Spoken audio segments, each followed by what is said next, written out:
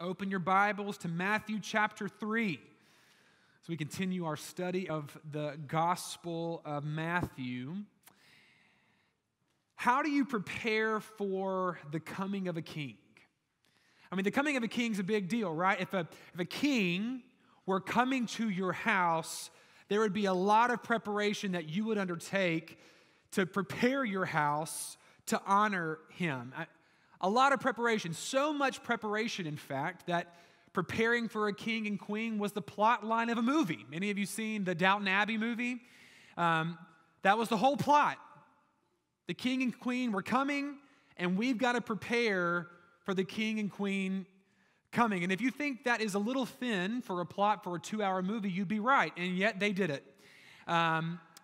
And I love Downton Abbey, even saying that. A lot of preparation that took place in that movie. They cleaned the whole manor. They polished all the silver. They bought a ton of food. They got new clothes. They invited tons of guests from around the estate, all in an effort to honor their ruler. And that's how you normally prepare to meet a king. That's how you normally prepare to welcome a king, at least a normal king. But the king that we're learning about in the Gospel of Matthew is a bit different.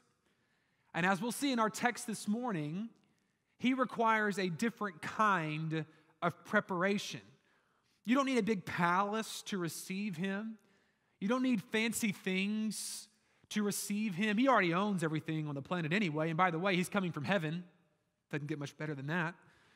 No, the kind of preparation that is needed for this king is a spiritual preparation, a personal preparation. According to our passage today, what we need to do to prepare to receive the king in his kingdom is to repent. Repent. The repentant will be the ones who are ready to receive this king. This morning, as we look at Matthew chapter 3, verses 1 to 12, we're going to be challenged. We're going to be challenged to be prepared to receive this king who's just been born that we've been learning about in the Gospel of Matthew. And we're going to be prepared to enter into his kingdom.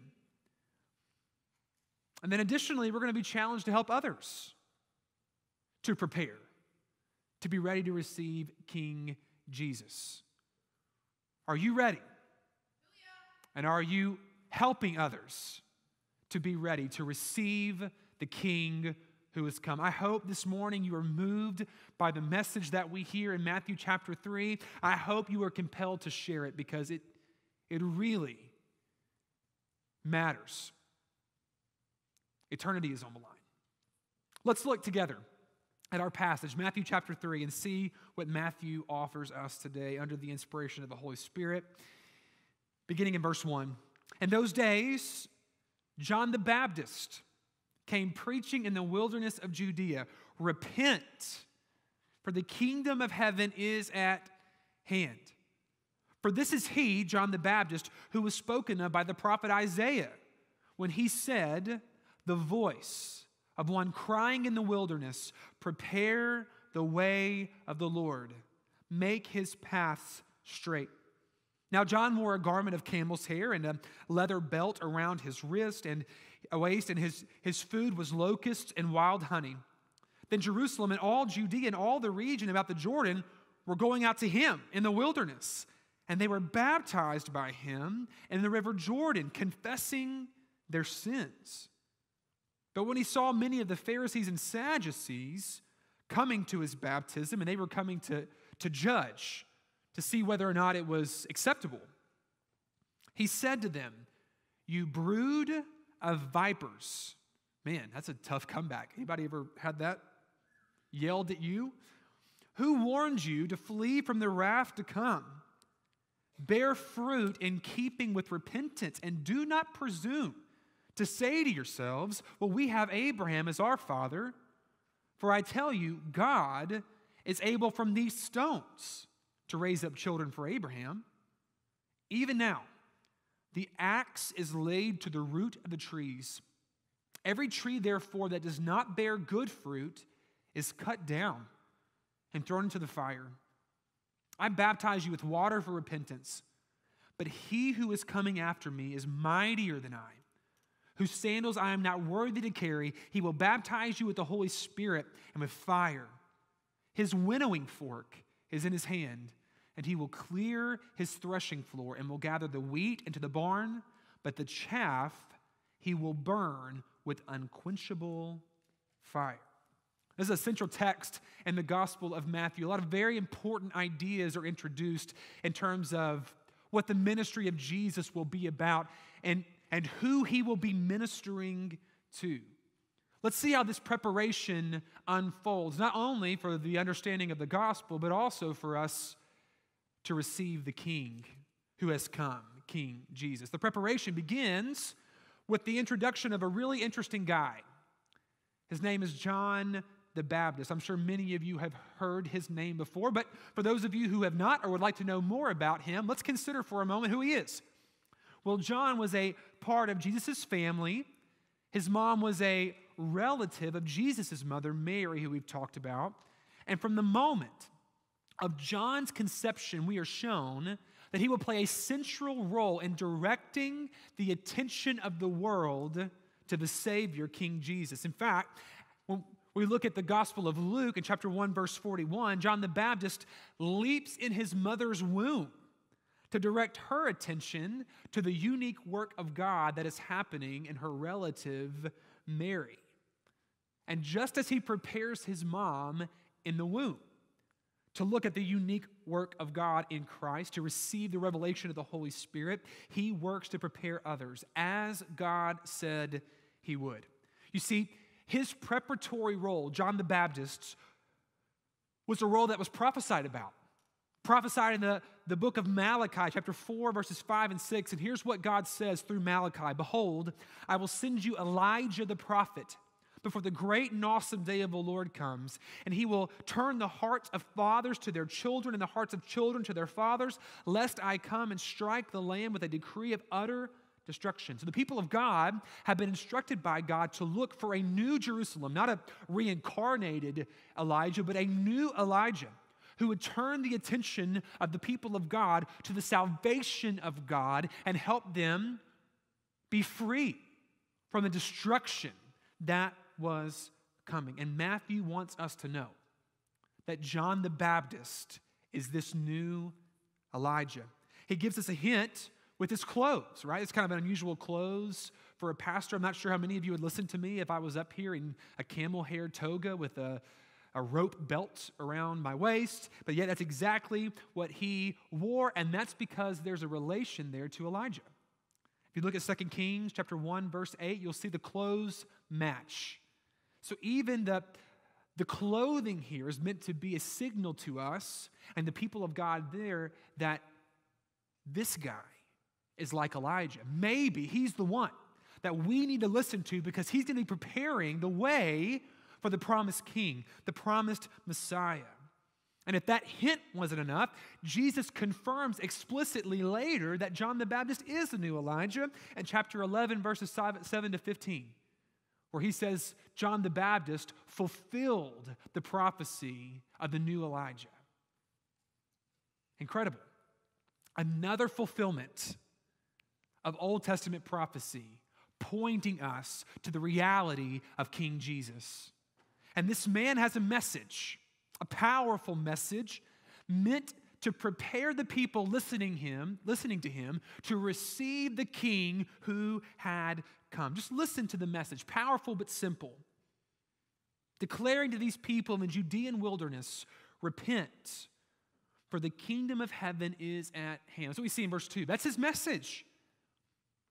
Repent, for the kingdom of heaven is at hand. He preached a message, this man, of repentance. The people of God needed to repent in order to make themselves ready for the king.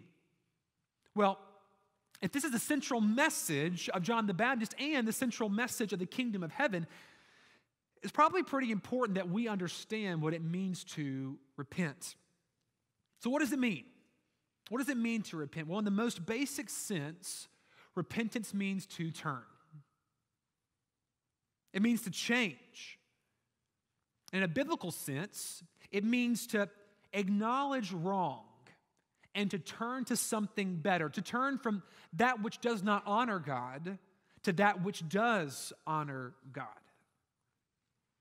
And here's how normally that happens, how we come to that place of repentance. We receive conviction from the Holy Spirit of God that there's something in our life that is not honoring to God. And if we want to prepare to receive, to be more receptive, to be part of this kingdom, we need to confess that. We need to say of that sin, that thing that does not honor God, what God has said about it. So conviction leads to confession that leads to brokenness because we recognize what it's cost. We recognize that sin is limiting my fellowship with God who created me, who wants me to have fellowship and enjoy Him both now and forever. We recognize also what it cost Jesus, what it demanded of Him that we're reading about in the Gospel of Matthew. But we also rejoice in the provision that God has made. That sin does not have to separate us, not forever, but rather it can be confessed and covered by the blood and the work of Christ. And now we want to walk faithfully in obedience to the King who has saved us.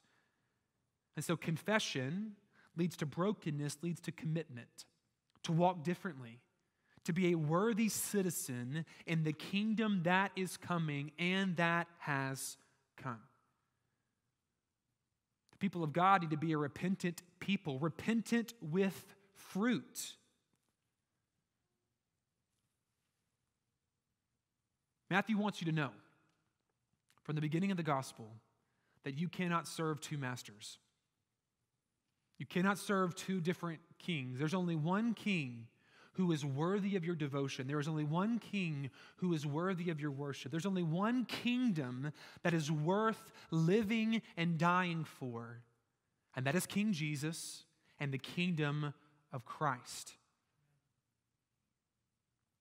And baptism is the outward sign of what God is doing internally. And we're going to learn more about that next week. As we see here on the page, those who repent are baptized to declare to everyone what it is that God is working in their hearts. You know, as I was studying this passage this week, I was struck by the simplicity and the power of this message. It's an interesting guy. Yeah, interesting man. But a powerful message. And it convicted me. And I think it hopefully will convict us as the church that, you know, sometimes we make the gospel more complicated than it is. Sometimes we think that the message of the gospel needs more to help it be impactful, to help it be effective.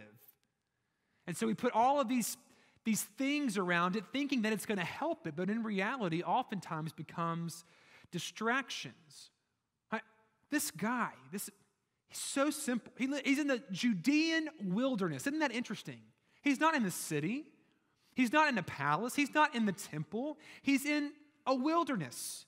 And yet, people are coming to him to hear what he has to say. And when they come, what do they find? They don't find somebody dressed like me.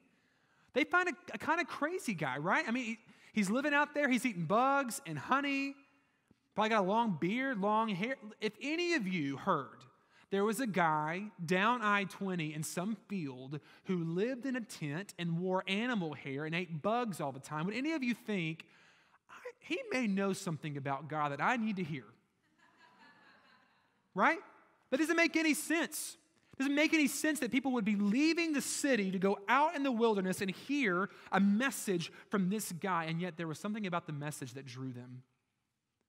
There was something about the content and the anointing upon this man that made his voice and the message that it was proclaiming powerful. Hear me. John the Baptist does not need a massive platform. He does not need a palace to get attention. He does not need pyrotechnics to capture the attention of people. He doesn't need fancy clothes. The message of the gospel is enough. Some years ago, I was preaching a camp. I love preaching camp. I didn't get to do it this year, unfortunately, but I was preaching a camp for a friend of mine who was at a church in Florida. And I was there preaching the high school camp. At the same time, a junior high camp was going on for the same church, and a different guy was preaching for that camp. And so the junior high would meet first, and they would have their worship, and then the high school would meet after, and we would have our worship. And so I was sitting one night in the junior high worship service, just preparing for the high school worship that night, and the guy who was there preaching stood up, and it was kind of the night where he wanted to present the gospel, to help them understand the severity of the gospel, what was on the line, and also their need to tell others about the gospel. And I remember thinking it was interesting because as he got up to preach, he had a few bags of fish, like live fish, like goldfish and betta fish that you'd buy at a pet store. And I was thinking, well, this is going to be interesting. I wonder what he's going to do with the fish. You know, I mean, there's a whole lot of imagery of fish in the Bible. Maybe he's going to use fish imagery, and he wants to have an example of a fish. So he begins to talk about the gospel, and then he begins to talk about the consequence if you don't receive the gospel, and the need to tell others of the consequence if they don't receive the gospel. And as he's talking about that, he starts grabbing the fish out of the water, and he throws them on the ground. And they just start flopping, like as fish do. And, you know, you can imagine the response of the junior high students there. They're screaming and crying. And if you know me at all, I'm pretty passionate about animals. I eat them, but I'm also for them, right? And I don't like cruelty to animals. And so I look at my friend, the youth pastor, and I say, brother, if you don't stop this right now, I'm about to walk up there and do it myself. So all you know, all the fish were saved. They were released into a lake there on the property. I know that's probably not the best thing environmentally, but we had limited options, so just know they're safe. Or maybe they were eaten by other fish, and that's just the life cycle. But it wasn't because of that cruelty that they died, all right? But I talked to my friend after, and I said, listen, I appreciate what you were trying to do in that moment, to communicate the severity of sin and the upcoming judgment of God. But what concerns me is that you felt the gospel needed that. That you felt that it needed some sort of drastic show, some sort of attention capturer, because the message and the power of the Holy Spirit was not enough. And I wonder how many times in churches, I wonder how many times in our normal life that we think that, hey, you know, this gospel message, it needs something. It needs some flavor. It needs a kick. No, friends. This message is enough. It is simple on purpose so that we can share it with whoever needs to know about the gospel. And then we trust not in the emotions of man, not in the plans of man, but the power of the Holy Spirit to make it effective. And that's what we see on display here. Nothing powerful about this man. Nothing showy about this man. Nothing showy about the place that he's declaring it, or even the words that he's using. He just says, repent, for the kingdom of heaven is at hand, and the people come. That's what we see. This man has a message, and it draws a crowd. According to verse 5, they are coming from all over Jerusalem and Judea into the wilderness. And there are two major categories of people that we see in the text that come to hear John preach. On the one hand, verse 6, there are some common folk who respond to John in the right way, right? They hear the message and they say, you know what? I need to get prepared. I want to repent. I'm going to confess my sin, and I want to get baptized. I want to get ready to receive this king. But then there were some, the religious elite of the day, you see in verse 7, who could not yet see their need for repentance. So some received the message, and some resisted the message. And it just leads me to ask the question, why would someone resist this glorious good news? Why would anybody hearing, hey, God has been preparing for a great salvation, and He has sent His Son to come and save you. Are you ready? Are you ready to receive what God has promised? Are you ready to receive what God has sent from heaven for your good? Why would anyone resist that? Listen, we know we're broken. We know that we need help to get to God, so why would anyone resist that? Well, it all comes down to sin. The reason that we're separated, the reason we need repentance is oftentimes the reason that we fail to repent. Trusting in the wrong thing, worshiping the wrong thing, it gets you into trouble. The thing that you need to repent from is often the thing that prevents you from repenting because you love it too much. And you trust more in it than you trust God. So what about these particular groups? What was it that they were trusting in, that they needed to be repenting of, that prevented them from receiving this message? Let's look at these religious elite groups who resisted the message, the Pharisees and the Sadducees. And it's important for us to know who they are because we're going to encounter them a lot through the Gospel of Matthew. We see them introduced to us in verse 7. And why does John the Baptist respond to them so harshly, calling them a brood of vipers? So who are the Pharisees? Well, the Pharisees were a religious party, a lay fellowship, kind of unprofessional fellowship of devoted people who delighted, according to one commentary I read this week, in the idea that they were separate, that their devotion to the law and their commitment to following the law was greater than anyone else around them. They studied the law, they practiced it, and anytime there was any confusion or lack of clarity, they would write additional rules to make sure that they were following, as to the best of their ability, every piece of the law of God. And it was difficult. And so if you stayed with it, even amongst the common people, you were seen as spiritually elite. And they began to think of themselves as spiritually elite as well.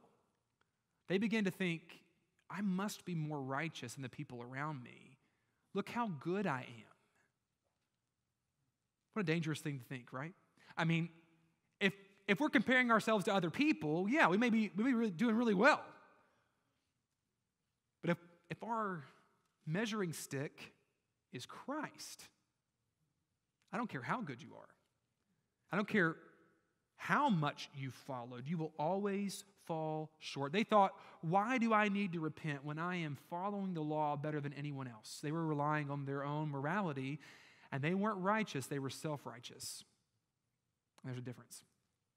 The Sadducees were members of the high priestly party. They were a majority group on the Sanhedrin, which was the Jewish religious ruling body.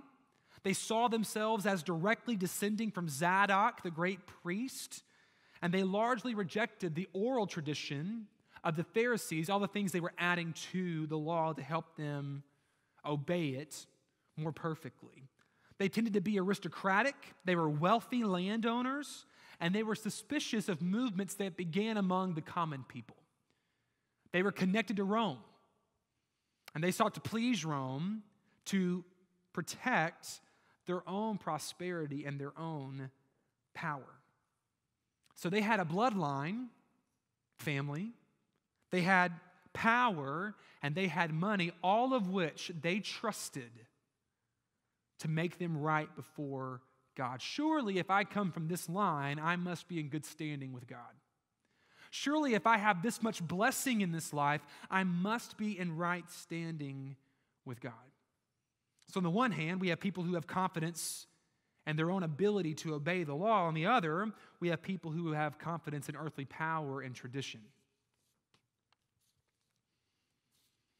What a dangerous thing that we see on display in the hearts of the Pharisees and the Sadducees. I want you to hear me this morning, friends. Your family history, your own self-righteousness, any earthly power you have, any earthly wealth you have are terrible gods, and they are worse saviors. They are fickle, and they will not stand in the time of God's judgment. I want you to think about this. When you stand before a holy and righteous God one day, and he says, why should you enter into my kingdom? eternal kingdom? Why should you be able to fellowship with me and enjoy my presence forever in a new heaven and a new earth? What will you rely on to gain access to the kingdom? If you say, my own works, look how good I am, you will never be good enough to justify that entrance. If you say, well, God, my family grew up in the church. I've been a Christian my whole life. No, you haven't. I promise you, I got 2 kids whom I love dearly, and they need Jesus. Nobody's been a Christian their whole life.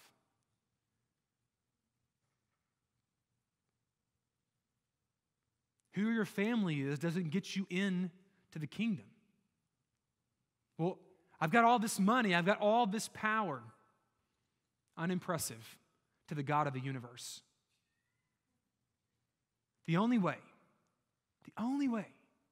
we get into the kingdom is through the King. Repenting and believing in Him unto salvation. These people trusted more in their lineage than God, more in their own abilities than God, more in their earthly kingdom than God's kingdom. And as a result, John says to them, you are more sons of Satan than you are sons of God. What a terrible thing to say. And so true. When you rely on your own self for salvation, when you think you're greater than God, you are more a son of Satan than a son of God.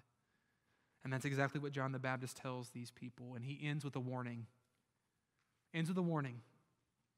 For those who are listening, specifically those who refuse to repent. God is separating out His true people. All of you here who are listening to me, you're all Jewish. You all think you're part of the people of God. But I want you to hear me this morning. Not all Israel is Israel. Not all Israel is Israel. Not all the people of God are actually the people of God. You can have some natural affiliation to something, but that doesn't mean that you're truly a part of the people of God. Only those who are baptized in the baptism of Jesus, the ones who receive the Holy Spirit of God, only they will be saved. It's interesting.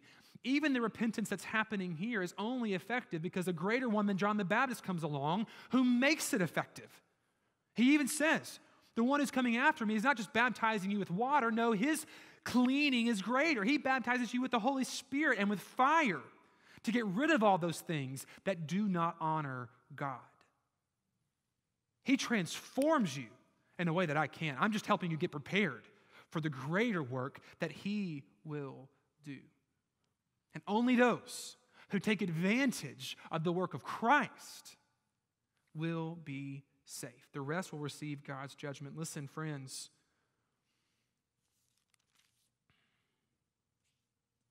Even now, verse 10, the axe is laid to the root of the trees. Every tree, therefore, that does not bear good fruit is cut down and thrown into the fire. Verse 12, he has a winnowing fork in his hand. He will clear the threshing floor and gather his wheat into the barn. It's a message for the church. I hope you know. Just because you're a part of this church does not mean that you are a follower of Christ. If there's no fruit in your life, no evidence of the Spirit of God in your life, there's a reason for concern. I don't want to over-dramatize the concern in the sense I don't want you to question your salvation unnecessarily, but if there is no fruit in your life, I do want you to be concerned and seek the Lord and seek godly counsel. And make sure you're not relying on the wrong things, because judgment is coming. And you may need to repent unto salvation to be prepared for the coming of Christ. The Pharisees and Sadducees came to judge the message of John the Baptist, but they are the ones who truly sit under judgment. And John wants them to know nothing you trust in is greater than Christ. Anytime we trust in the kingdom of this world for our security, we are not ready for the kingdom of heaven. We must find all the places in our lives that we have not surrendered to the Lord, to King Jesus, and repent. Initially unto salvation, and then progressively unto sanctification. Making sure that we are as ready as we can be through the work of the Holy Spirit upon our lives to receive the King who is coming. Only the repentant, the humble, who truly see their need for Christ will be ready to receive him.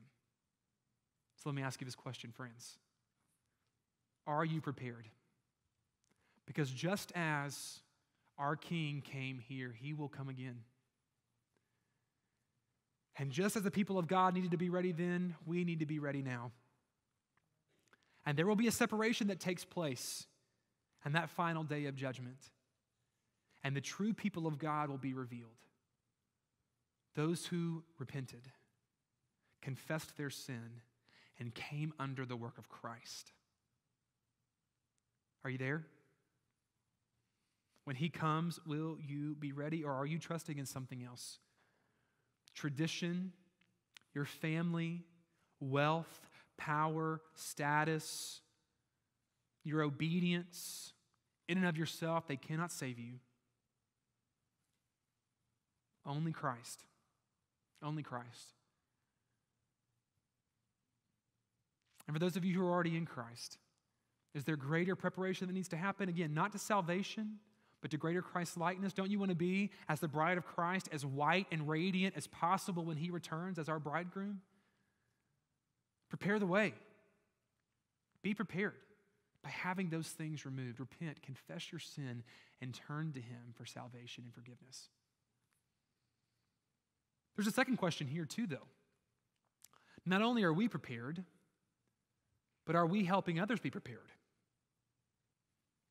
In some ways, as the church, we are inheriting the ministry of John the Baptist. Aren't we supposed to be voices in the wilderness of this world, making straight the path of Christ in the lives of others by declaring the gospel of Jesus Christ and praying that the Holy Spirit will come and then veil the glory of Jesus to those who are around us? Isn't this the commission that God has given to us, the people of God? Let me just remind you of something this morning. There are 4.6 billion people on this planet who are unreached, who do not know Jesus. 4.6 billion people. 275 million of those don't even have access to the gospel. As far as we know, there's no active voice declaring the good news of Jesus Christ amongst those people. How will they know? Unless we go. In Irving, within a 5-mile radius of our church, there are 413,000 people. And that is projected to increase by 6% over the next 5 years. Do you think all 413 people know Jesus? Are actively walking with Christ? No, friends, we have work to do. And you think, but Jared, I don't know what to say. I'm no systematic theologian. I haven't memorized the Bible. Would you see the simplicity of the message this morning? All God's asking you to do is to draw people's attention to Jesus. What if we just committed as the people of God at First Baptist Church of Irving just to tell people about Jesus? So many people walk through their day here and around the world. They don't think about Christ once. What if the name of Christ was so on our lips that people who are not thinking about him would consider him? And occasionally we'd have the opportunity to say, hey, I want you to know what God's doing in my life, what he's done in my life through Jesus, and I want you to know it because I want it for you. I want you to turn from these things that don't honor the Lord, that will lead to destruction, and I want you to turn to him. There's a better life. Oh, would you know Christ? And would you know what he's done for you, the salvation he's provided? Because listen, friends, judgment is coming. There will be a day when we will have to give an answer to King Jesus. And I know you share my heart that we want as many people as possible to know what to say when they stand before a holy and righteous God, because they have an advocate on their behalf whose name is Jesus. That's what we want to give our lives to here at this body. Helping you be prepared to receive Christ, at helping others be prepared by the declaration of the gospel. Let's follow in the footsteps of John the Baptist today. Amen? Wherever you are, would you bow your head? Spend some time before the Lord, asking Him to help you know how to respond to the declaration of God's word this morning. Are you prepared? Have you given your life to Christ? Have you ever confessed with your mouth that Jesus Christ is Lord and believed in your heart that God raised Him from the dead? And been saved, knowing for sure where you stand before a holy and righteous God. Let today be the day when you allow the Holy Spirit of God to bring you into the family of God. For those of you who are already in Christ, do you need more preparation, not for salvation, but for sanctification? To walk in greater holiness, to prepare yourself for your coming bridegroom as a part of His bride. Would you just think about your life, anything that is in it that doesn't honor the Lord? And would you commit to be more prepared for the coming of Christ by confessing that sin, allowing the conviction of the Holy Spirit to come upon your life, being broken over the distance it's caused between you and God, being broken over the requirement that it required of Christ upon the cross? Would you rejoice in that provision and then commit to walking in obedience to the power of the Holy Spirit that's within you? And then, who are you helping to be prepared? Are you allowing God to use your voice in the wilderness of this world to point people to Jesus? Doesn't have to be that hard, friends. Just let the overflow of the joy you found in Christ be on your lips. Point people to Jesus and see what God does. Oh, Father, would you find us faithful in that? We pray in the name of Jesus. Amen. Let's stand and respond however you need to respond, certainly in worship to a good God.